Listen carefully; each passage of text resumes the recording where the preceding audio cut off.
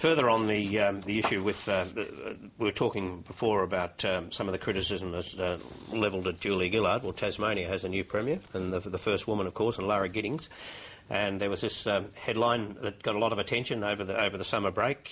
Leftist Lara still looking for Mr. Right. I guess the word still suggests that there's a bit of desperation about it. They weren't, of course, referring that she's looking for a right-winger to balance the ticket. What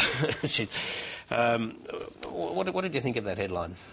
Look, I think people get very upset about these things. I think women in politics get used to it. And she had, in her interview, in her press conference, talked a whole bunch about how, you know, she'd like to meet someone, she hadn't met someone yet, how men in power seemed to sort of attract lots of women and it didn't seem to work that well in reverse. So she'd gone there, she'd discussed the subject, so I didn't really get too head up about it, to be honest. But women do attract more sexist headlines than men, don't they? Not necessarily. No? I think if it had been a single man who'd been elected as Premier and was talking about trying to find Mrs. Right, we would have had a very similar headline. There would have been all kinds of suggestions. You know, the telly would have run photos of suitable candidates. The politician wants a wife. And it could be a television show. A whole new series. But she volunteered it. She put it out there.